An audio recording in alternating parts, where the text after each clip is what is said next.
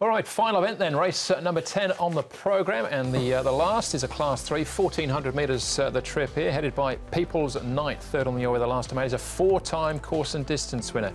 Fenrir makes his Hong Kong debut, a two-time winner out of the UK. Happy Fun, last start course and distance winner at big odds. High Volatility, last start winner as well. He likes to roll forward. Silver Fig will be ridden by Neil Callan, jumps on board. He won, Neil, on Silver Fig, two starts back. Charizard, a two-time winner over the 1,200 metres behind Happy Fun last time out. Ultimate Glory won two starts back as well. Little Wise Man and Sonic Fighter both come up in class. Little Wise Man was a course and distance winner, beating Sonic Fighter. People's Knight, Happy Fun and Pickin' are the horses that have been up at Chung Fa within the last month. All right, let's take a look at the speed in the final race of the day. And High Volatility, Happy Fun might duel early. Goldwyn might be caught wide. Mighty Maverick's a chance of pressing on too from a wide barrier. There's one or two down lower as well that should kick through. So should produce a fair speed, you would think, in the initial stages. People's Knight comes into this race now well rated. Last time he did win was off this rating of 80. He's got a wide draw to contend with. Interesting jockey booking with Zach Purdon teaming up here with John Moore. So wide barrier 13 just might make it a bit tricky for him. Fenrir is the first starter. He's at 1160 pounds. He's had 3 trials. He's missed the start, all 3 trials, so I'm not sure if he's quite ready there. You see, he was pushed out a little bit at the end. Mythical Wolf, you tell me, Andrew. Yeah, Norse mythology, that's right. And Norse mythology there. And Silver Fig, he's been a little bit unlucky with his few runs recently, but is a winner 2 starts ago. He's dropped 27 pounds, this horse, going into the race, but it looks okay for him. Nearly a year since he's raced Fenrir, gelded as well in January. All right, okay. His name was Voyager Blue. Jamie Osborne trained him in the UK. We're going to start off, though, with Happy Fun, who won at Brick Price last time out, and Grant van Neerkerk. Happy Fun, Grant, that was something, winning at 65 to 1 last time. Yeah, he gave me a nice field. Look, he is a horse that prefers the softer game. He's a galloper. I've trialled him a few times before. I won on him, and he likes to gallop along. I think he is a bit of pace in the race. I'm just hoping, I could get him up there and get him galloping. Look, he's got a terrible barrier, but if he's quick out, and I was drawing 13 on him last time, and he was pretty quick out, and he galloped along quite nicely. So hopefully I can do the same. You mentioned before you've trialled him. You've trialled him since that last start when you've also given him a gap up. How's he come out of that last race? Very nice. He's feeling well, and Danny's got him in top form.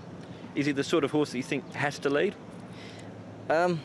Look, it all depends. If he is pretty quick, and if there's something quicker than me, obviously I'm not going to go faster than that. I'll just take a sit on him. So yeah. All right, Happy Fun. He actually put in a fair effort at the start before. Happy Fun, he certainly backed it up there. Let's have a look at Silver Fig, though, in action. This isn't the win. We're going back to his effort behind Red Desert here. He was 1.9 favourite and, again, didn't get all the luck. No, he should have won. I think he should have won. Red Desert's a nice horse going forward. There's a number of horses in this race that are nice enough types, and you can just see here there's not really a huge gap between Red Desert and Victory Machine, and he has to change course, and then he builds the momentum again late, and it sort of, the post comes up and he fails. But I thought it was a very good run in defeat. I like him stepping back to 1,400 metres. He's always been a nice horse. Yeah, very consistent horse as well, and he hasn't had much luck in a lot of his runs, so he'll be there. All right, that is Silver Fig. Little Wise Man beating Sonic Fighter in a lower grade last time out, so both of them up in class. Yeah, with lightweights, and I like both these two horses. I think Little Wise Man in particular has got a really good turn of foot, this horse, and he's only had the 2 starts here at Sha Tin. He ran second behind Glenealy Generals. I think it's a really progressive horse, and then came out and won this race, so I like him. I like first and second. I actually think Little Wise Man's a very similar horse to Silver Fig. Same way, they race the same sort of way. They're both greys, one's 4, one's 3. So Silver Fig just has the edge for me. All right, he's the favourite, Paul. Yeah, I've just gone the other way around, but I agree with Brett. I've got 13 to beat 7 in this race. Sonic Fighter in there for third. And Pickin, he's been quite consistent. He's had a couple of runs back from his break. 13, 7, 14 and 6. Yep, same trio, just 7 on top for me. Silver Fig, with Neil Callan jumping back into the pigskin. Little Wise Man, Sonic Fighter, and Charizard's a good little honest closing type as well. If there is solid pace in the race, watch out for him late. But I think Silver Fig, in a good contest, is hardest to beat. Yep, I'm gone with him as well. Silver Fig goes on top for me. Neil Callan and Tony Millard. Right, as far as the stats are concerned this week, Paul, who are we honing in on? John Moore on his chase to be the premier trainer here, and you can see he's got a first rate of 72%, 29 runners there recently, and Uncle Steve looks pretty tough to beat there in this particular one. So he's got a whole host of runners. I think Uncle Steve will go close to winning that. Yeah, he'll have to cut down a few on John's size, you would think. All right. At some stage. As far as best bets are concerned, those, Paul, what are we going with? I'm going to go with London Hall. He's won his last two since those blinkers have gone on.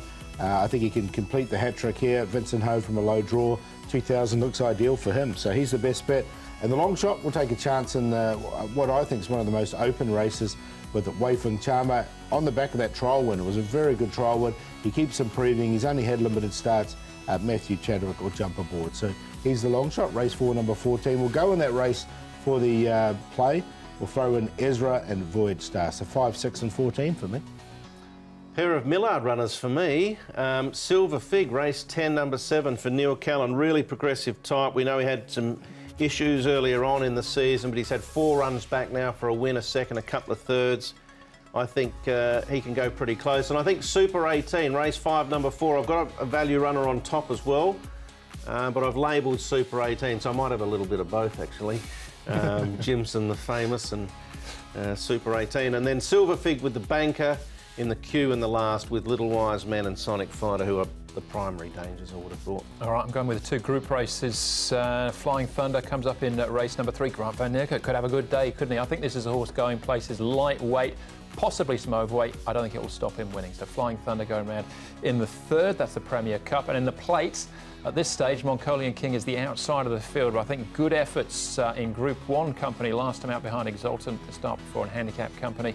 I think he's got a big chance of staying on strongly in the closing stages. So Jack Wong on board Mongolian King, and Rise High Seasons Bloom and Mongolian King, the QP for me. All right, there we go. That's Sha Tin on Sunday taken care of. We're back to Happy Valley, though, after a week off midweek, and we see one of the emerging stars, certainly from earlier in the season, Country Stars back in action again. It's a good sprint. It is, yeah. Now looking forward to getting back to the Valley. Of course, just 3 meetings to go there at Happy Valley. So plenty of interest, and of course, Alfred Chan will be able to ride at one of those soon too. Just the last 2 for Alfred. He's got a suspension coming up. That Country Stars had a lot of work in Chung Fa, a lot of gallops up there, so he will come in a really fit horse into that race. It carries the 133. You've got horses like Saul Special, Super Turbo, Baltic Whisper, Handsome Bobo. So it's a really good race. Did Super Turbo, he's won on the last day of the season, the last 2 seasons, isn't he? You've got a memory like an elephant, Paul. Yeah, he's certainly been there, that's for sure. Not that this is the last meeting, but there we go. All right, well, that's the show, though. Thanks for watching. Hopefully, we'll see you at Sha Tin on Sunday, when we will be racing to win. Good night. Good night.